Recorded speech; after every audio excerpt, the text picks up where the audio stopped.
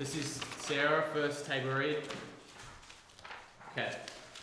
Exterior, busy day, busy street, daytime. People are walking down the street. After a few pairs of legs go past, a guy and a girl bump into each other. The guy drops some groceries and the girl helps pick them up. The two then exchange some words. I'm so sorry about that. Oh no, it's okay. Seriously, it's fine. Nothing. It's you know. Oh, it's continued. Yeah. Just okay, keep going. Is that okay? Right. Well, You live around here? yeah, actually I do. Thought I recognized you. Really? Yeah, although I always see you on your own. No girlfriend or... Well, no, I don't right now. Oh, okay, then if that's the case, how about I make it up to you? You don't have to. It's No. okay. I shouldn't have to. I mean, you just knocked over some bags. Really? Come on. Okay, fine. Sure. What have you in mind? My house, this Friday. Not to mean anything. No, yeah. I mean, sure. Here's my number. Call me for the details of my house, if that's still cool. Sure, awesome. Well, nice to meet you. I'm Dave. Sarah, nice to meet you. Do the action, do the action. Sorry, I'm not sure what to say. Dave awakens, needing to get ready to go to Sarah's. He brushes his teeth, takes a shower, puts on some nice clothes. He walks out of his house and eventually arrives at Sarah's. He knocks, she opens and he comes in. Her house. Sarah and Dave sit on the couch, not much surrounds the room though. They talk about what they are and what makes them tick, like their passions and their families and personalities. Ever heard of the saying, doctor, lawyer, accountant? Actually, yes. In fact, someone came to our school and used that in a joke. Well, that's how it should be used. In reality, that sadly has been railed into me as a motto, pretty much, by my parents. Shit. I know I wouldn't be able to cope with even just one of those. Luckily, it was just one, doctor. Although naturally, the others are my downfall. When both your parents are doctors, it's kind of hard to be anything else. Start my second year of biomed next month, actually. I hate saying this to people, but what did you or do you want to do? Well, be a drummer, actually. But why do you hate saying that? In my opinion, there's just too much out there, you know. One day you could aspire to play football. The next you wake up and you have this strange urge to try to write a book. In a year you could be like you could like the idea of being an actor. Then before you know it, you're dead. Why ask me then? Dave, you didn't sound too keen on this idea. I was just trying to be kind. Drumming is certainly a lot more cooler though. Just saying. Yeah, but saving lives is pretty cool too. After all, it pays much better. Yes, I did love I did love playing, especially at gigs where you just lose yourself. And actually, my parents went to and enjoyed nearly every single one. I've said it to people, I'm much better at listening to music than making it. Anyway, sorry, I seem to have hijacked the conversation. It's okay. I like listening to you. Really? Yeah, you make me feel assured. And thanks for being honest.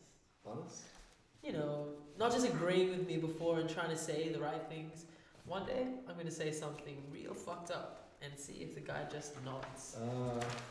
Okay, well, I will keep my life story a lot more snappy. Still being affected by a long-term breakup, his name was James. In a way, he introduced me to some things I wouldn't dream of, but in a good way. Don't really talk to my parents.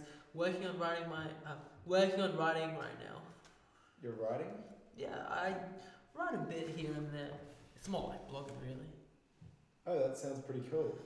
Do you get paid or something for that? No, it's not that type of thing. I actually work in gyms, believe it or not. Wait, didn't someone go missing from there not so long ago? Sam something, wasn't it? Oh yeah, Sam. Been pretty grim there lately, to be honest. Anyways. Oh yeah, sorry. It's okay. Where was I? The rest of your life story, I think. Right. Okay. Oh yeah. I love writing. I used to write like some short stories, which probably won't ever happen. Wait, what do you write about now? Sarah pauses for a little until we hear a buzzer going off in the background. Dinner is ready. Food. Well, dinner's ready. It's a surprise though, so brace yourself. Oh, have you written about it? You could say that. Now come on, before it somehow gets cold. Okay.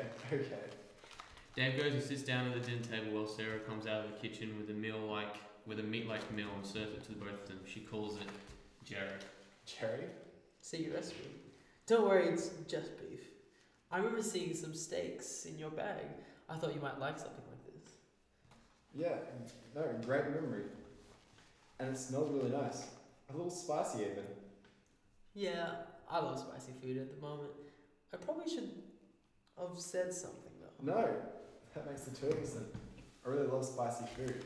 As long as it's not crazy hot.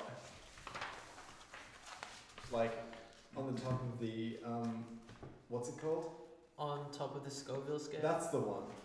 Yeah, I think it would be very low. Just some like green and red chilies really. Might have slipped in a few jalapenos. Jalapenos are my favourite actually. Me too. Maybe it wasn't just a coincidence after all. It's very hard to find someone who also likes jalapenos, you know? You never know. Seriously though, Cherry? You could say this reminds me of someone. Dave looks down at his meal for a brief moment and only doesn't seem appetizing, but it either resembles a person. Dave holds this thought, doesn't want to come off rude. Brother, friend, boyfriend? Actually, yes. Wait, all three? No, a friend, I guess you could say. Well then, as they say, bon appetit. I don't actually think I ever heard or said that out loud before. Sorry. It's okay. You don't have to be sorry. I found it kind of cute actually. She raises her glass. Bon appetit. They smile as the two dig into the meal. Before he puts the piece of meat into his mouth, he looks at her and she stuffs her face with the food. She almost seems to let off a sigh of relief when she consumes each piece. He looks down at his plate, cuts off a piece of the meat and puts it in his mouth. He crunches and grinds the odd piece of meat. It certainly doesn't seem like beef. He swallows the meat, but he has some residue left in his mouth. He tries to pick it out and struggles. Good? Not too overdone or undercooked or... No, it's great. A little rough, but I'm sure it's just the meat. The guy continues to try and eat the meat, but he can't, and he has to force himself to eat it. He even starts to gag a little. On the other hand, she finishes the plate with ease. He seems confused, but doesn't want to offend her, so he picks up his meat and hides it in his pocket. He looks around for a bathroom. Hey, Sarah, would I be able to use the bathroom? Would you be able to use the bathroom? Of course you can't. No, of course you could. It's just up the stairs at the end of the hall. Thank you. Just first take jitters. This is a date. I'll be back in 2 secs. Okay, but don't be too long. The two share an awkward smile, and the guy starts to walk off to the bathroom. I keep saying the guy. Dave rushes upstairs to try and find the bathroom. As he seems to find it, he walks past a room which looks like it's currently being used by a guy as well. He opens the door and sees clothes laying out on the bed. He goes over to them and picks them up. On the name tag it reads Jerry. He looks around and finds some other clothes with the names Sam and James on it.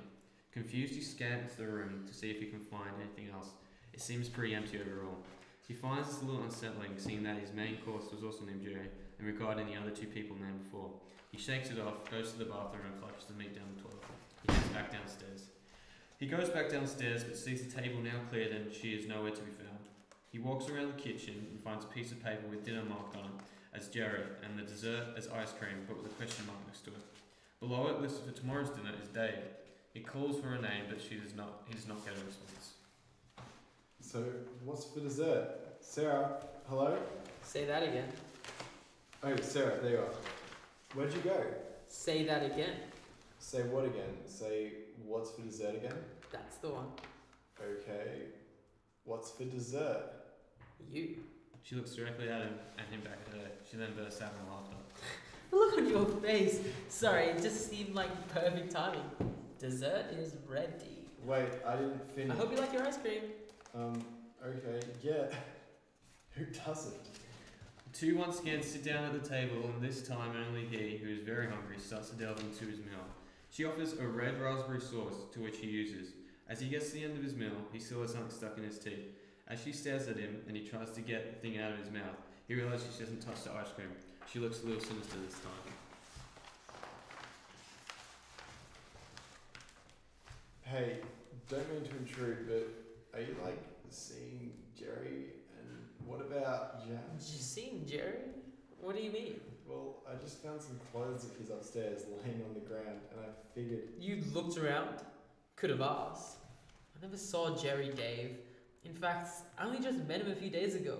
Wait, what else did you see? He managed to yank the piece in his mouth out, and it's revealed to be the corner of a toe or a finger. Oh my. Oh, He looks at her and she nods.